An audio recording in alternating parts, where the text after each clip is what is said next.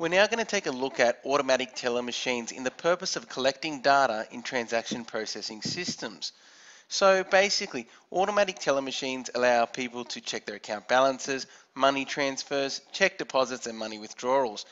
The whole function of the automatic teller machine is to read a specific bank card, and on the back of the card there is usually a magnetic strip.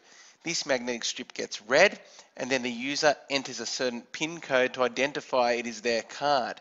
Okay, the teller machine provides many input devices for them to then enter data into the machine, whether it be the keypad, buttons, or a touch screen.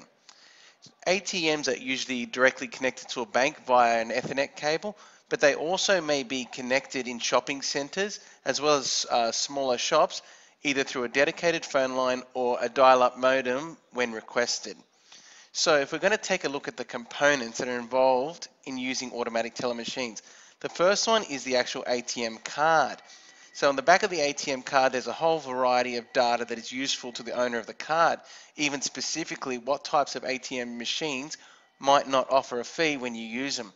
Okay, but what we're mainly focused with when using an automatic teller machine is the magnetic strip. Okay, the magnetic strip is what specifically gets read by the ATM machine.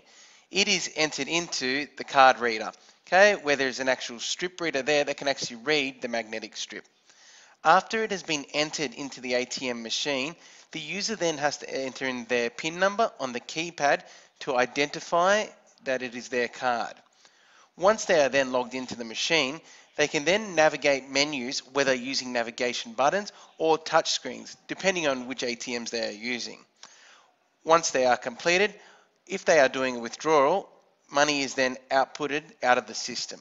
So I hope this gives you a good idea of how ATM machines work in transaction processing systems.